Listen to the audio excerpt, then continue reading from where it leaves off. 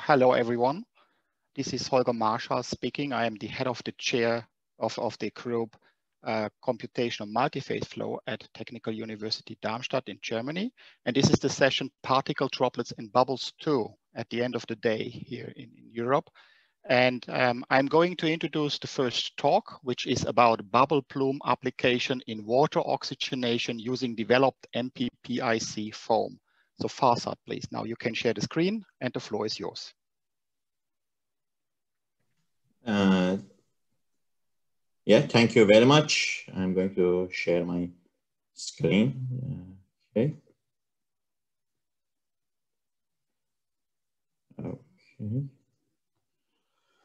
Hello, everyone. My name is Farzad Faraji Dizaji, and I am a postdoc at Dublin City University.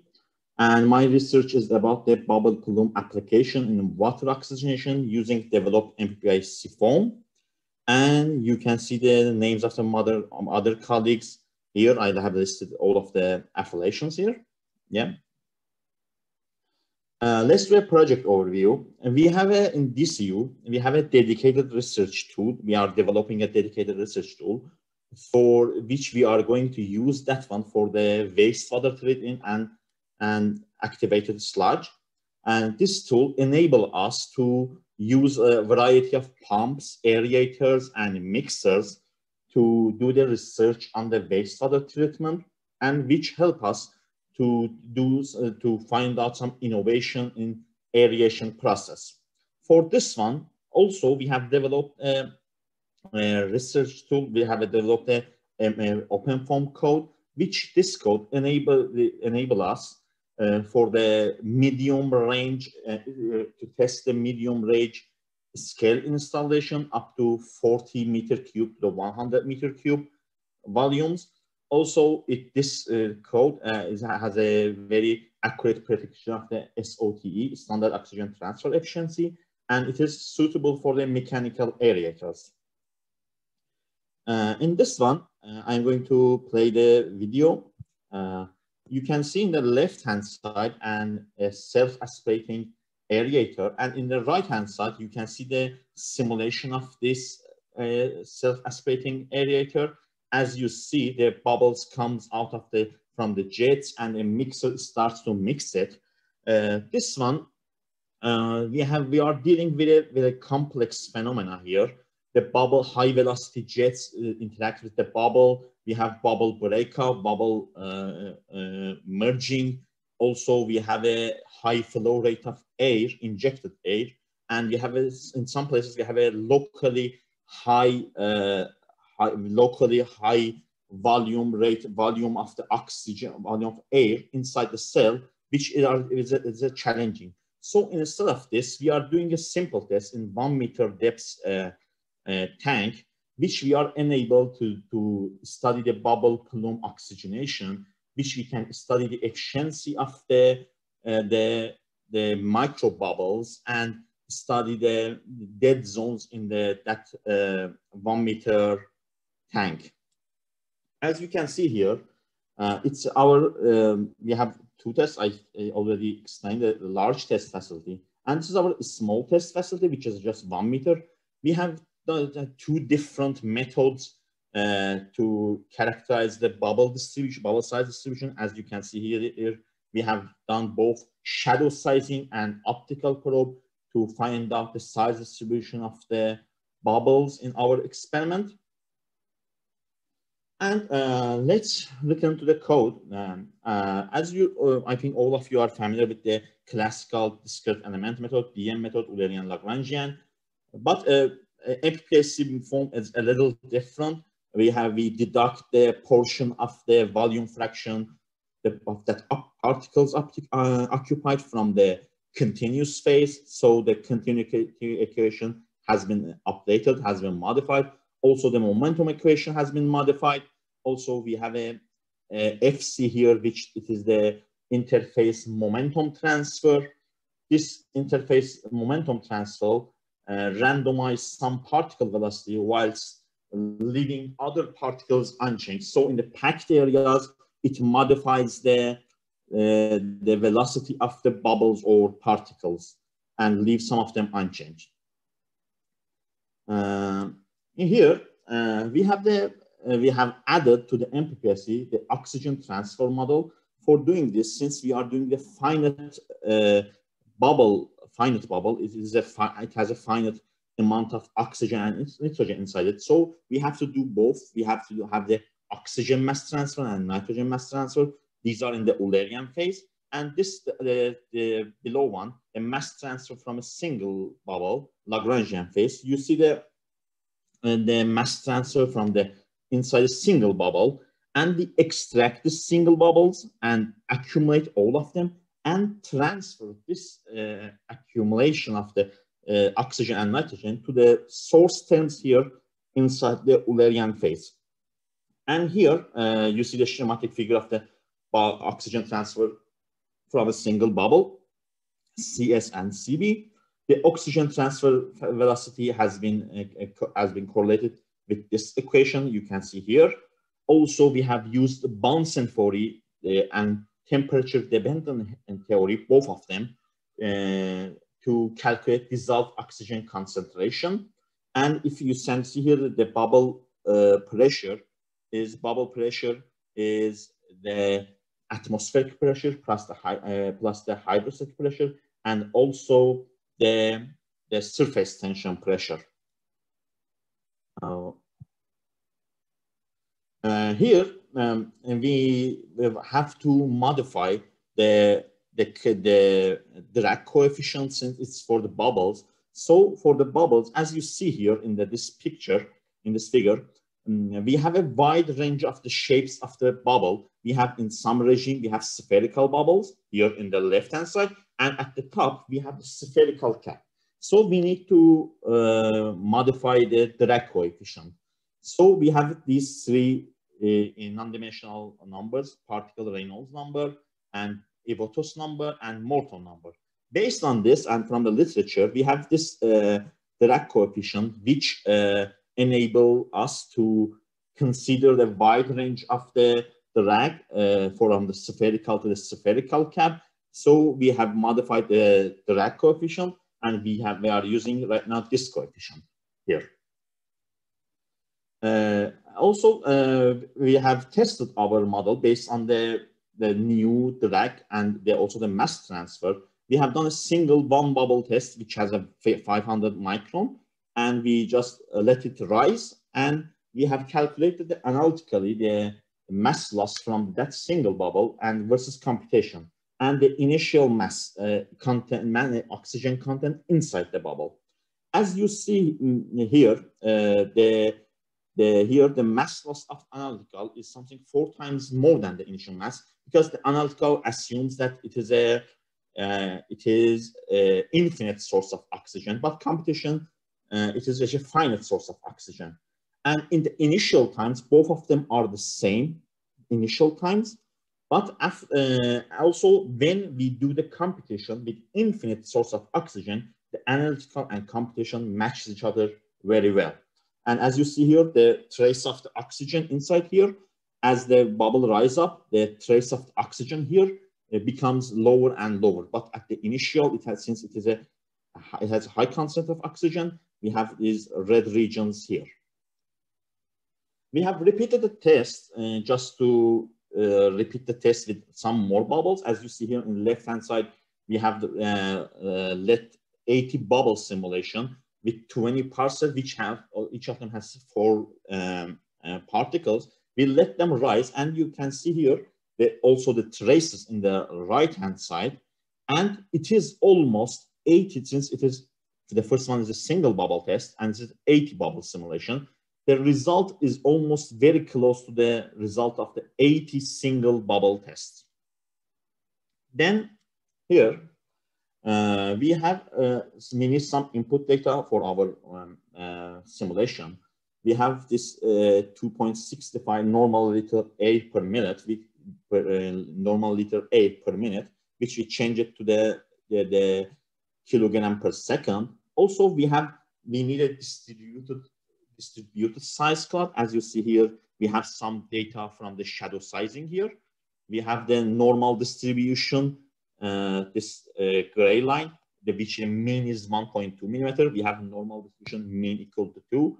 The blended distribution, which is equal to 1, the blended distribution 1 and blended distribution 2. We have tested all these bubble size distribution. Also, in the right-hand side, we have single size cloud, which all of the bubbles at the initial, at the release, at the injection, have 200 micron, 300, 400, 500, 1000, and 1500 micron.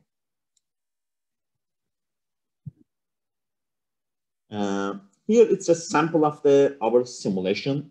As you see here, in the left-hand side, it's the water velocity magnitude as the bubble rises, and the right-hand side we have the oxygen, dissolved oxygen in the water. As you see, as time passes, the dissolved oxygen becomes more and more inside the domain, as the mass transfer from the oxygen from inside the bubbles to the domain here in the right-hand side. Okay. And our results, we have some probes to calculate to find out what is the dissolved oxygen. As you see in the top one, we have the results for the shadow sizing and all of our other size distribution. And as we see here, our results is very sensitive to the size distribution of the bubbles here in the dissolved oxygen in the top figure. And in the below one, we have the minus ln1 minus C over the C saturated. And as you see here, the results is linear. So we understand the dissolved oxygen process is exponential.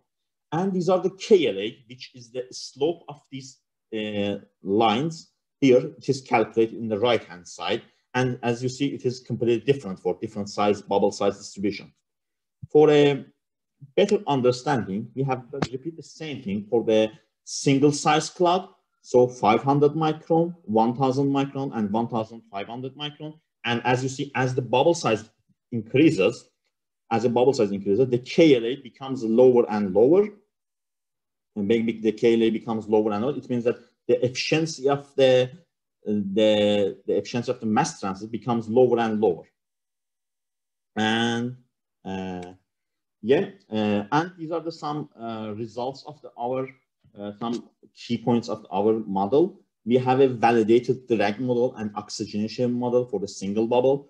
Also, we have added the momentum source and external rotor added to the code to simulate the rotor effect of the rotor on the air when we want to mix the bubbles.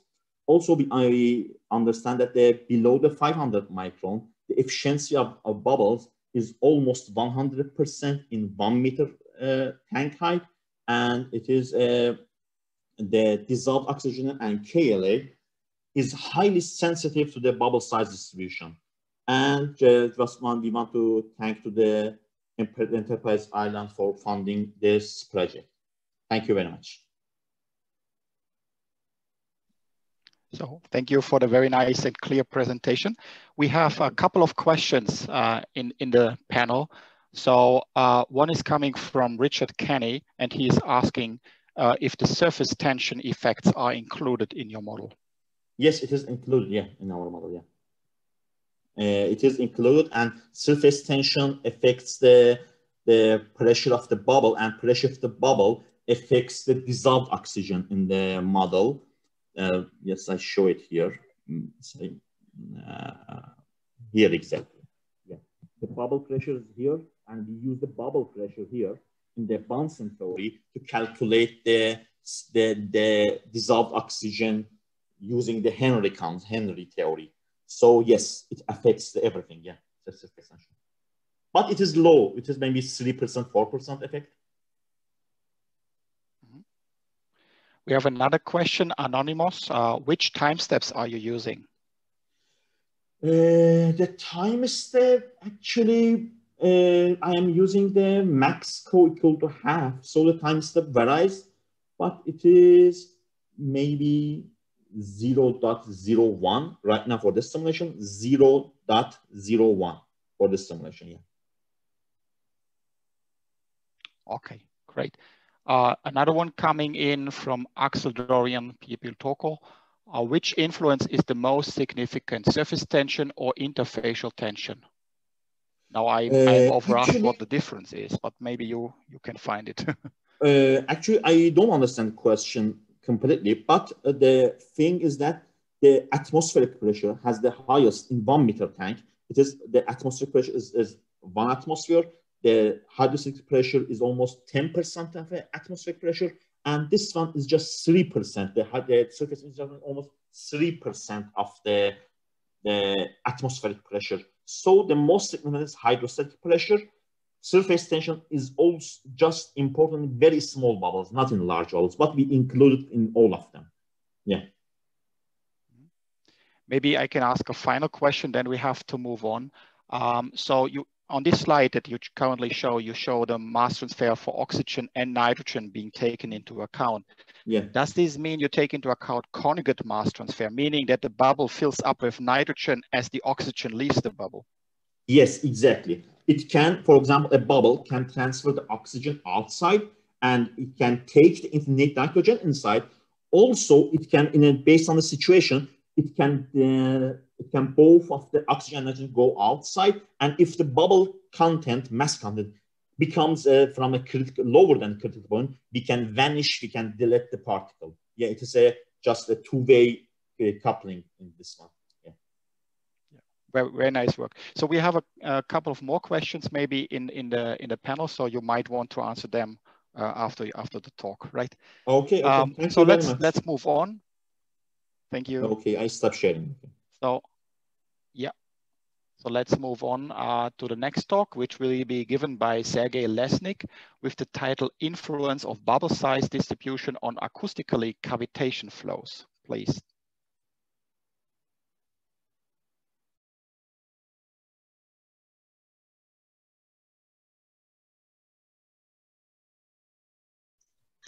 Yeah, thank you, Holger.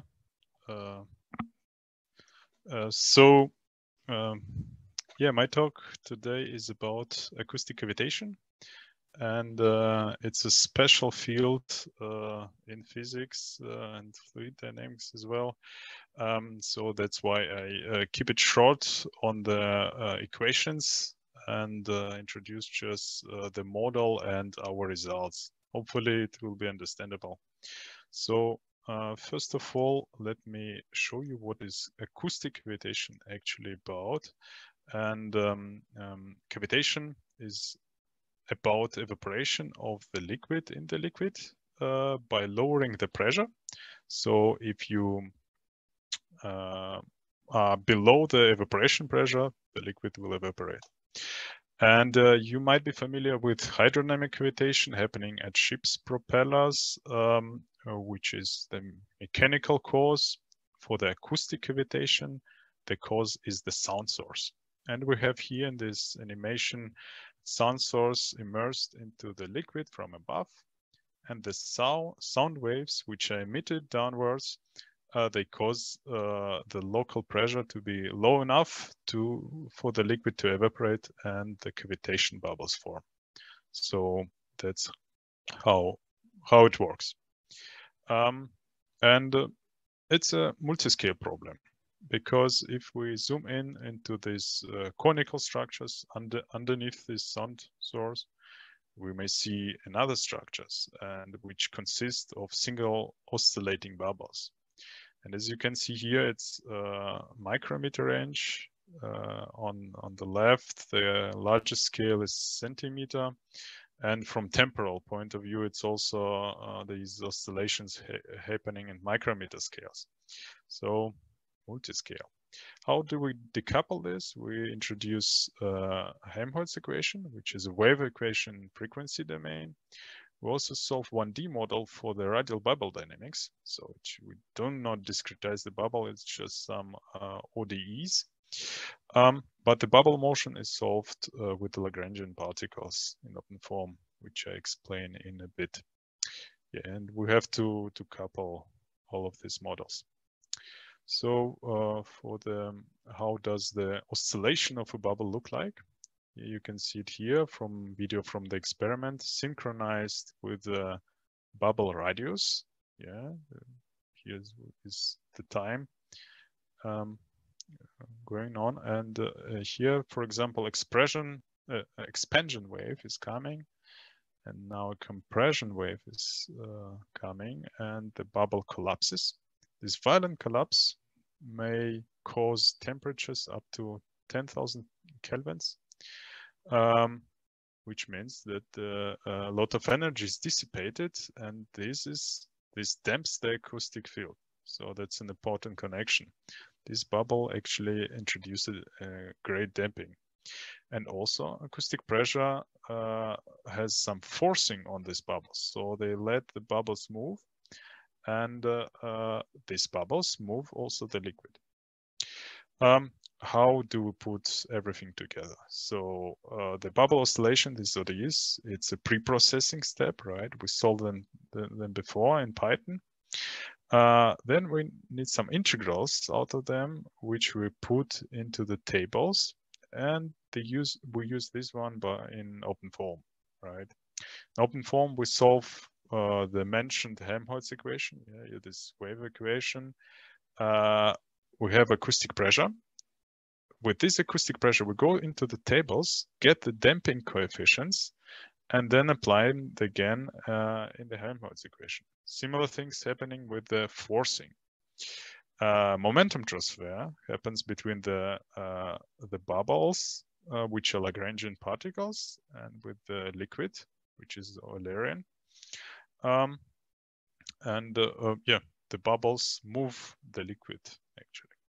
So some implementation had to be done here. Yeah, the Python part, the most difficult part was this one in OpenFOAM, because the Helmholtz equation doesn't like iterative solvers. We had to introduce a direct linear solver. And also for the coupling, this acoustic coupling, it's highly nonlinear.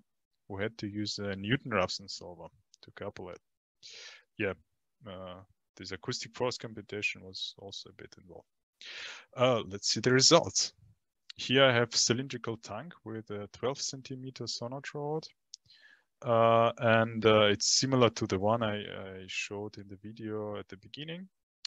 But here we can just take a wedge because it's axisymmetric, right? And here we have a void fraction on the left-hand side and a velocity magnitude on the right-hand side.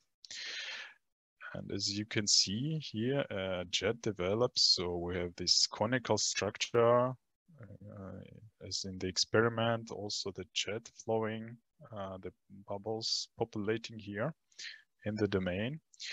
Something interesting happens here. We see some clustering and also some flow fluctuation. We couldn't explain this flow fluctuation because of some flow instability. So we had to look at the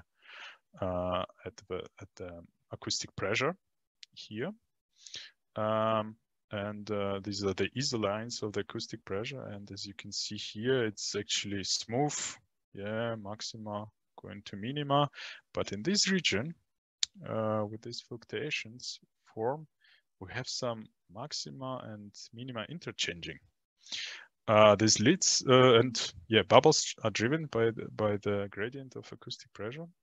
So this leads to some clustering of the bubbles, right? And these clusters, they of course have an influence on the momentum exchange, which why the flow is fluctuating. So then we did some studies, and one study of this is the bubble size distribution study. In this legend, you can see what experiments we run. There are 3 monodisperse cases. So just one bubble size is chosen. And there are some size distributions from the experiments. And here, they're presented here. It was measured by our partners. So important result for the pressure. Right, you can see it's pressure along this line here, just underneath the sonotrode. The monodisperse case with 2 micrometers bubbles has the highest pressure. So that has to do with the bubble because the smallest bubbles are the most stable one, and they start to oscillate at higher pressures, right? That's the reasoning. Then what happens with the velocity? I wouldn't expect it. I would expect that the velocity, for 2 micrometers would be different from all others. But what we see, the monodisperse cases have the highest velocities, and the distribution cases have the lower velocity. What actually happens is that the larger bubbles from these distributions, they damp the acoustic field, right? But the momentum which comes, most of the bubbles are the small one, also for the size distributions. They do not transfer so much momentum because the pressure is low. That's interesting result. You have to simulate it to know exactly. And last study is about the void fractions. So void fraction or bubble density, if you want, bubble number in the domain. I would expect, again, that the greatest void fraction, so a lot of bubbles, will damp everything and the flow velocity would be low. It's vice versa. Actually, for the highest void fraction, the velocity is the highest because the damping is not as high. You know, you see, it's a little bit different, but there is no much change between the cases, right? What happens is actually there are so many bubbles. They see some acoustic pressure and they move on and they scale. They bring a lot of momentum into because it's a lot of them. That's what actually happens. And here is 3D, some 3D simulation. I just put it's one recent result. It's a different setup. Yeah, but the jet how it looks in 3D, right? So to summarize it up, yeah, now we are capable of computing cavitation flows comparable to the experiments. We explained why fluctuations appear. We showed that the real size distribution is pretty important, that the high void fraction leads to high velocities. And I have to remark that, of course, real bubbles are a little bit different because they may coalesce and they may dissolve into the liquid. That's why we actually, for further future development, we need four-way coupling and maybe some scalar transport for the dissolved gas. So thanks to DFG, AF, our sponsors. Also, shout out to Henry Krusche from Wiki for his support. And if you want to check out direct solver I implemented for the Helmholtz equation, you can go to this site. Thank you very much. We have to thank for this very nice talk. So we have actually two questions, more probably to come. The first one is by Silvio Schmalfuß. He asks if you have tried out the OpenFOAM built-in ODE solvers for solving the stiff ODE system.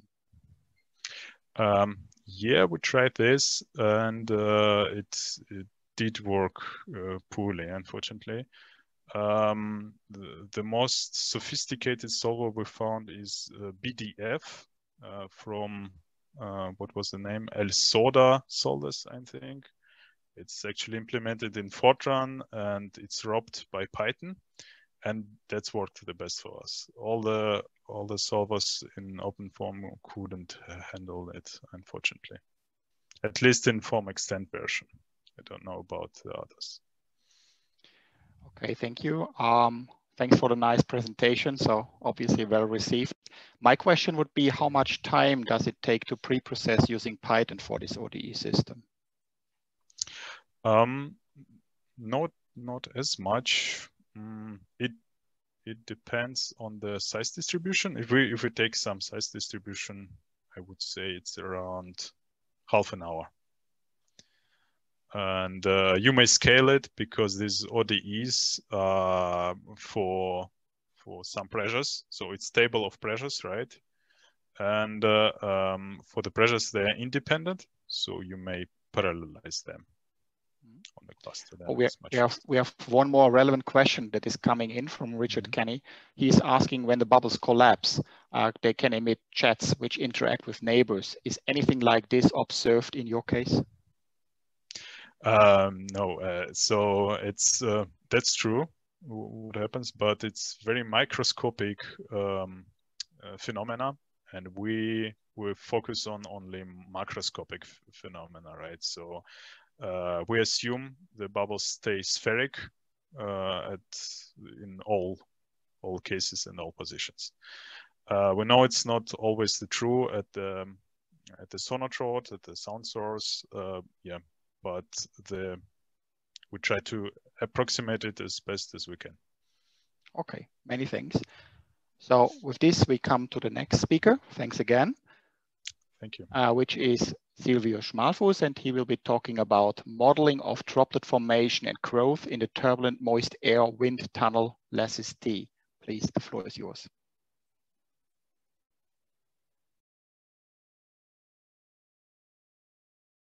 You are still muted, Silvio.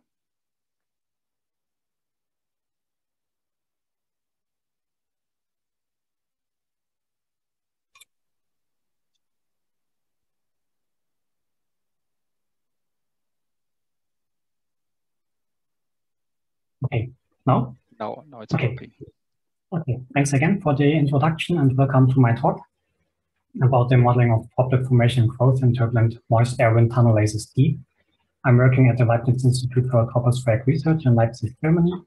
And I'll start with an introduction, and I'll talk about the numerical model and the experimental setups. Afterwards, I'll show some results for continuous and dispersed phase, and I'll end with conclusions and output.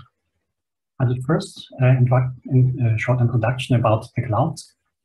As you all may know, they play a huge role in long-term climate predictions as well as in short-term weather forecasts. But unfortunately, the uncertainties in cloud modeling are quite huge, and this in turn leads to uncertainties in climate and weather predictions.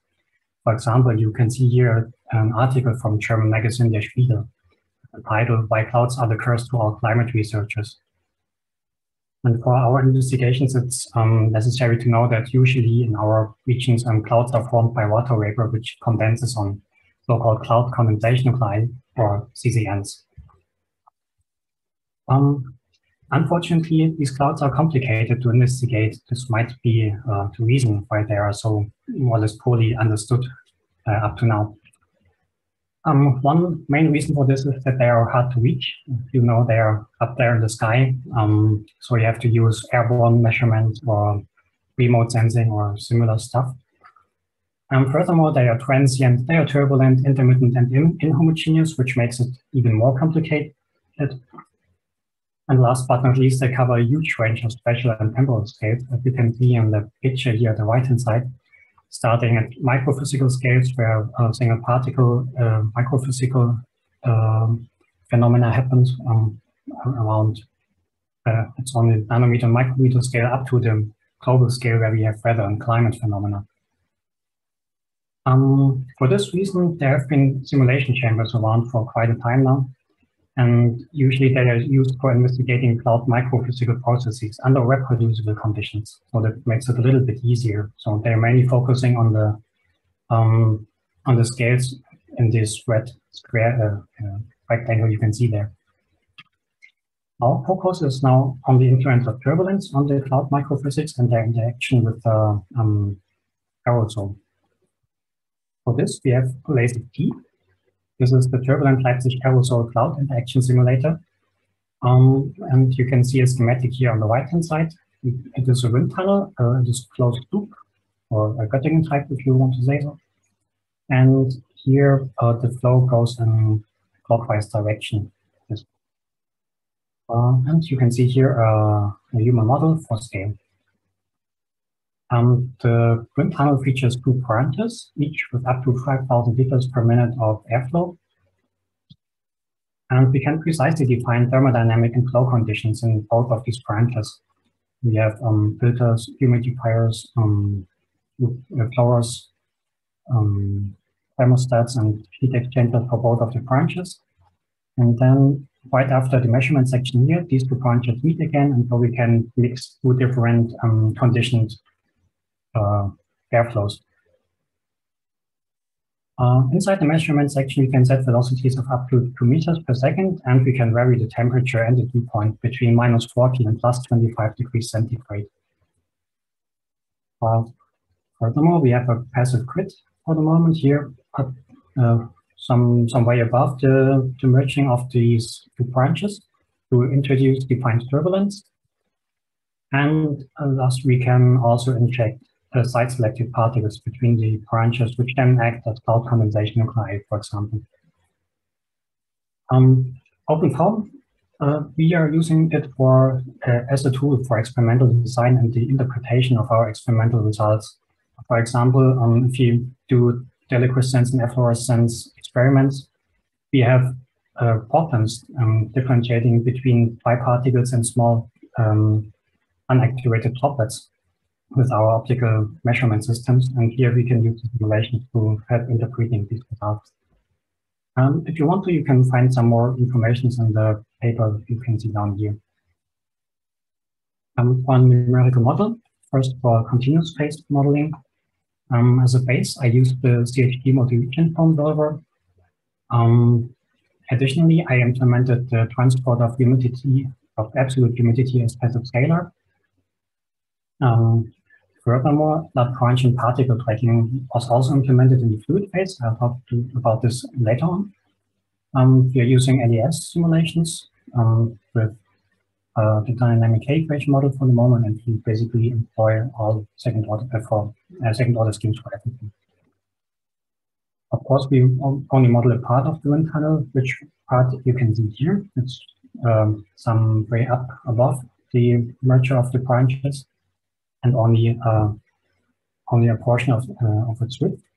And you can see the final mesh here on the right-hand side. It is a hexaeder-dominated mesh created with snappy hex mesh. It's approximately 7 million cells. And we use mainly standard boundary conditions, except for this small region here between the two branches. There we have a solid region.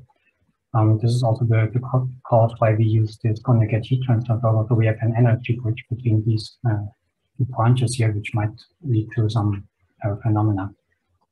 And for the humidity, we have a mixed boundary condition, meaning that below a relative humidity of 100%, we have a zero gradient condition there, and everything above 100% relative humidity is, in principle, so to say, condensed at the wall, so this water is lost then.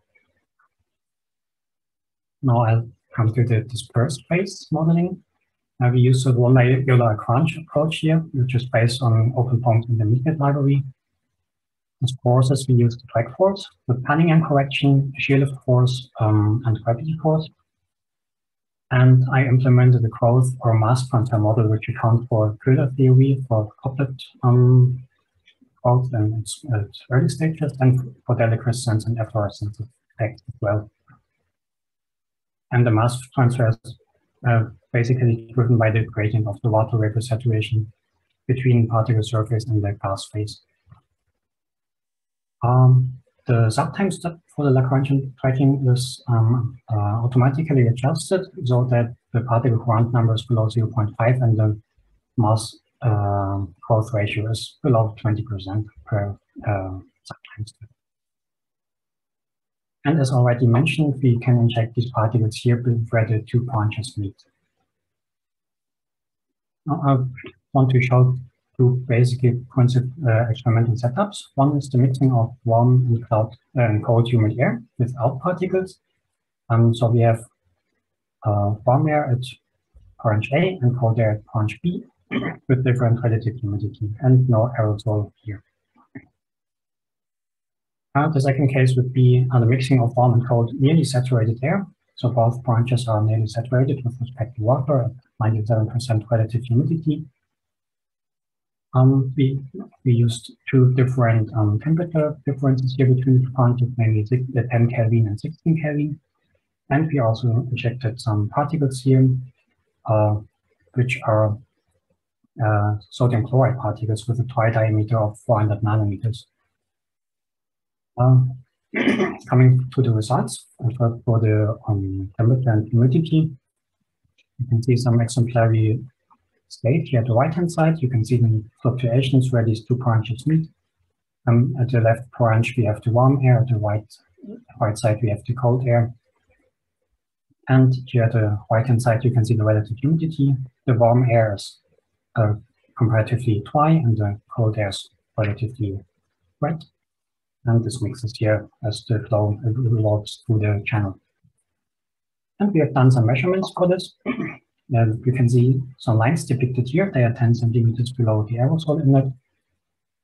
And here's a comparison of measurements and simulation results along these lines. The left-hand side, you can see temperature in blue and dew point temperature in black. And the right-hand side, you can see relative humidity in red. And I would say these experimental and simulation results fit quite well.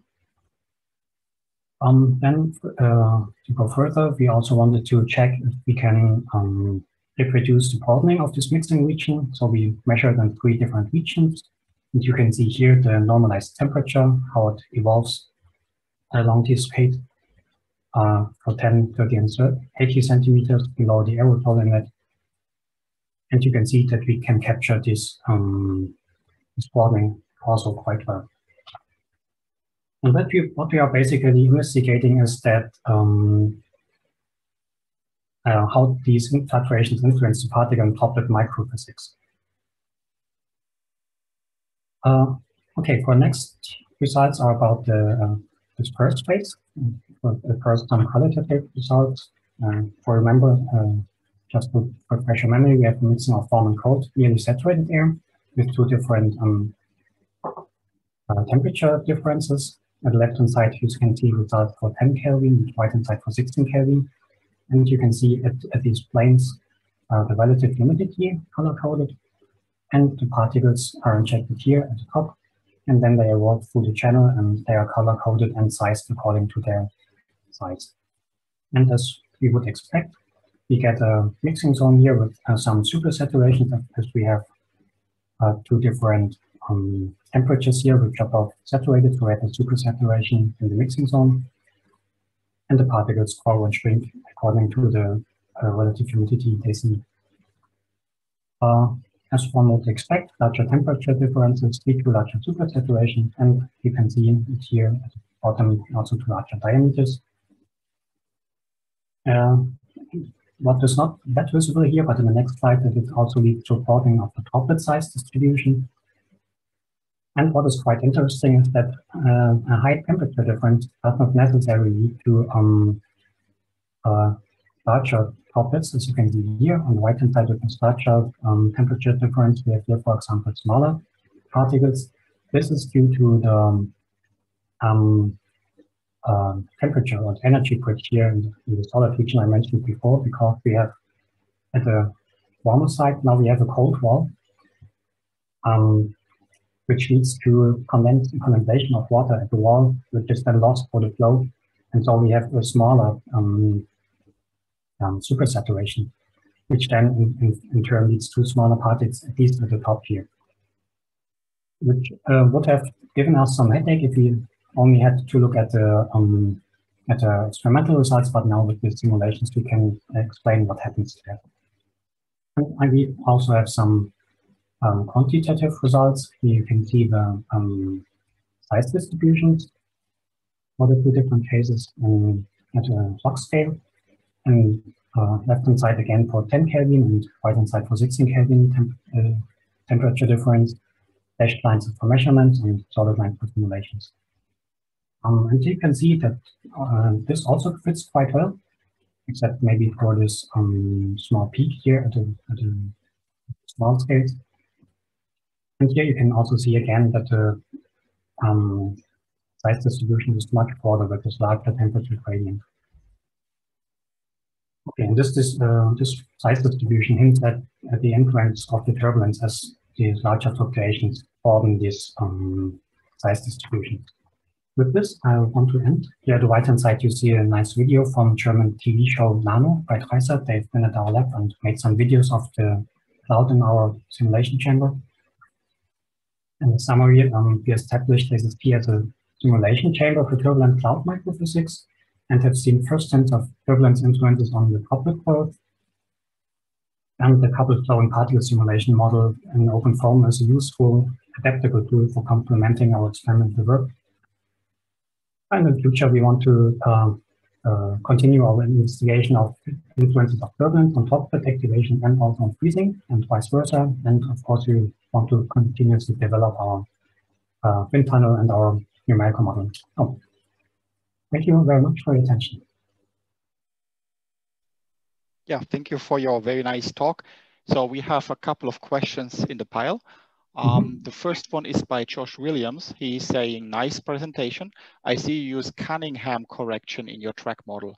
How influential is this? Have you run simulations with versus without this correction? I actually did not compare it, but as we have comparatively small particles, I thought it would be better to implement it. So we are starting at a scale of 100 nanometers, so I think it's necessary. But I have not checked actually. Okay, thank you. Then Lionel Gamet is asking, do you plan to add a model that can generate the particles without a priori injecting them? No. Usually, this does not really happen in the clouds we are investigating, as this doesn't happen at 0 degrees Celsius, but at minus 38 degrees Celsius, which is then called homogeneous nucleation, I think. Oh, sorry, I'm mixing this up with ice nucleation. But usually, this does not happen without aerosols in the atmosphere. So we are not planning to do this. Okay. Richard Kenny is saying, very impressive setup. What is the size distribution of the NaCl seeding? I didn't quite catch that. For this simulation, it was monodisperse. But for newer simulations, we used the Gaussian distribution, but the standard deviation is quite small, so it does not make that large a difference. One final question maybe from my side. Did you also look into the library Aerosolved? I think from Philip Morris and collaborators, some university collaboration as well. What is it called? Aerosolved. It has been presented some couple of years ago. You might want to have a look. Maybe there is some functionality you can just it can be just useful for you. Okay, yeah, I'll have a look at that. Thanks for the hint. Okay. Yeah, you're welcome. So by this, I actually want to thank all the speakers for these great presentations. So I do the clapping for you because the others can't. And yeah, by this, I'm closing the session and want to leave you with, yeah, the idea that you can exchange further, obviously, on all the topics with the speakers in the meeting hub. Bye-bye.